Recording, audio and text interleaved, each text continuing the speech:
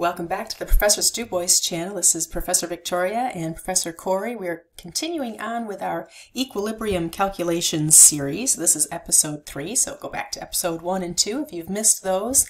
And today specifically we are going to be going through a calculation that uses an ice table to calculate the equilibrium concentrations given K, and specifically we're going to be using and showing you how to use the distributive property. All right, let's take a look at what we have here. So we're given an equilibrium reaction, and I know it's an equilibrium reaction because I see the double arrow. That double arrow right there tells me that this is in equilibrium, and the next thing I check for are the states, because remember with our expression, our K, we do not include liquids or solids. So these are all gases. These will go into the expression, and they gave us a K value, and I can just kind of scaffold this up right away. I can say my K equals my equilibrium concentration of CO times the equilibrium concentration of the Cl2 over the equilibrium concentration of the CoCl2. So it's really important. These are equilibrium concentrations that go into this expression. And we have this value, this 1.29 times 10 to the negative 2. K is less than 1, and that is going to be reactant favored. But what this question is really asking for is what are the equilibrium concentrations if we start with a certain amount of this reactant, the CoCl2. So I'm just going to rewrite this. I'll rewrite it over here. I'm going to rewrite the reaction. This is the decomposition of cobalt chloride. No, it's carbon. Oh, it's not. I got confused. So cobalt would be capital C, small o. It is still decomposition into carbon monoxide and chlorine gas. So we've got 0.321 moles in 1 liter. And we want to, notice there's a Kc here, so that's going to use concentrations, concentration and molarity. And we have moles and we have the volume of 1 liter, so that's going to be the same as 0.321 molar. It's 0.321 mole per liter. I can write that in here. So that much was introduced, so that would be an initial concentration. So how much of the products do we have initially? Well, it doesn't say we have any, so if it doesn't list it, we can assume that that is 0. All right, so that makes the change really easy because if we can't go down from 0, so the change has to be positive on this side. How much? Don't know. So I'm just going to call it X. Do we have any equilibrium concentrations given? Well, not a 1. We don't. So we're just going to express our concentrations at equilibrium in terms of X. Now, if we had any coefficients in this reaction, that would be included in the change. So if we had a coefficient of 2 for our carbon monoxide, for example, it would go up by 2x instead of x. So be careful of that. Okay, so I have my my K equals up here. I have the K value, and I have these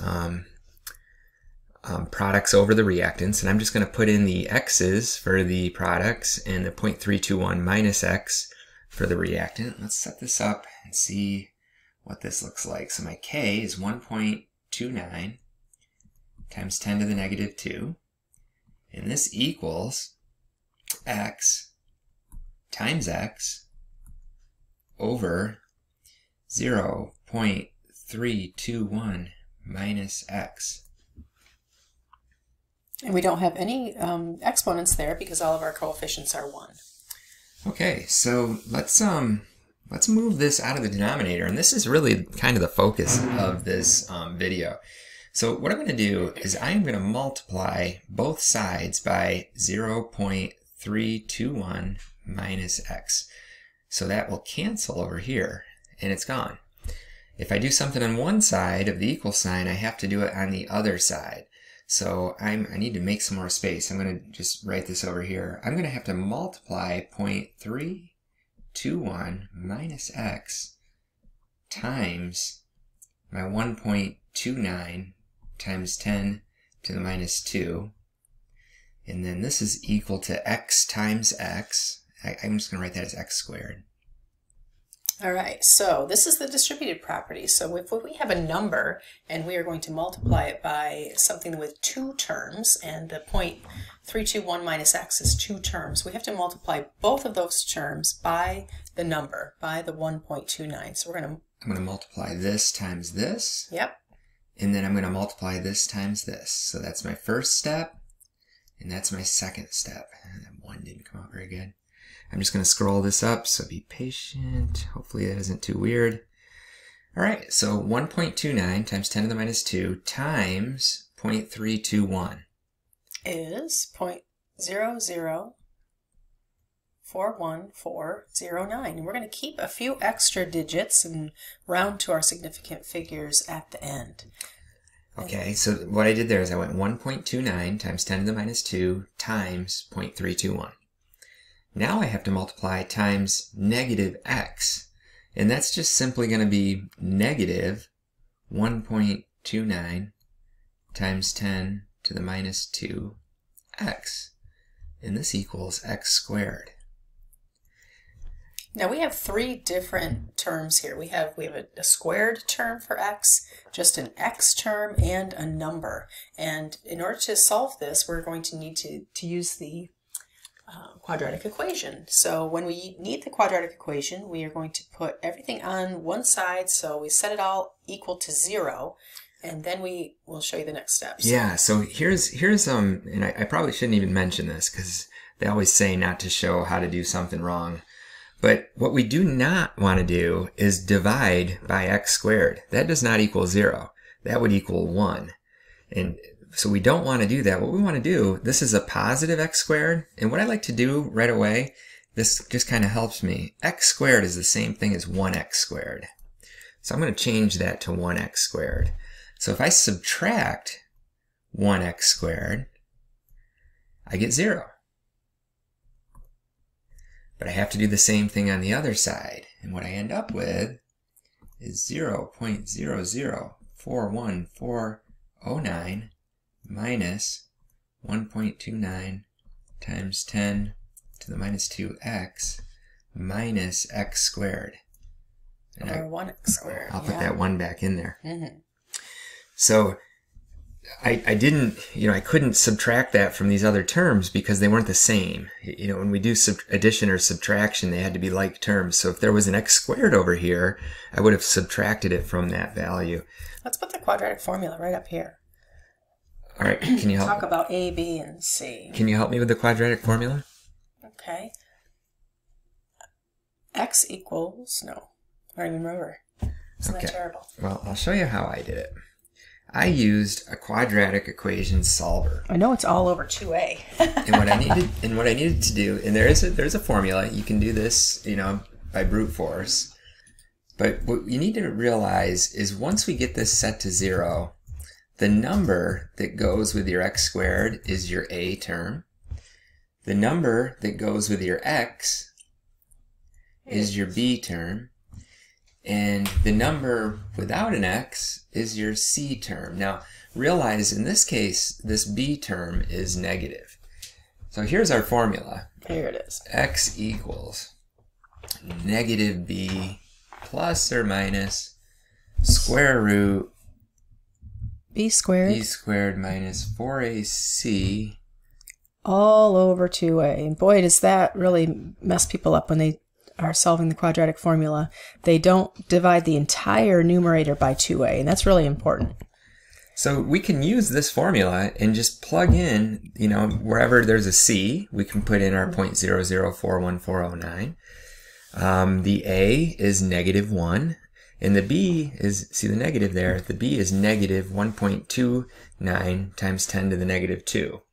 Now, alternately, you can go, if you have access to a computer and you're online, you can use a quadratic equation solver where you just put in the values for a, b, and c, and you can get your x results. And I believe graphing calculators can manage this as well. Yep. What happens, notice here, we have a plus or minus in this expression. And what results is we end up with two values for x, and we call those roots. And when I put these into the, I just used a quadratic equation solver online.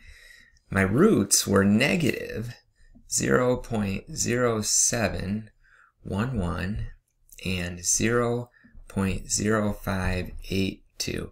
So this is what x equaled. We get two results because of the plus or minus up here. And these were my two answers just provided for me. Now, and one of them will always not make sense. So when you go back to your ICE table here, and we have, if you have a negative x, that means that it goes down by an amount that's negative. That doesn't make sense. So we're going to just get rid of that negative term, and so x is going to equal 0.0582. And now that we know what x is, we can put it back into our equilibrium row of our ICE table and solve for those equilibrium concentrations, which is what we need. So I'm going to write the brackets. That indicates concentration of COCl2. So this is 0.321 minus 0.0582. And that equals 0.263.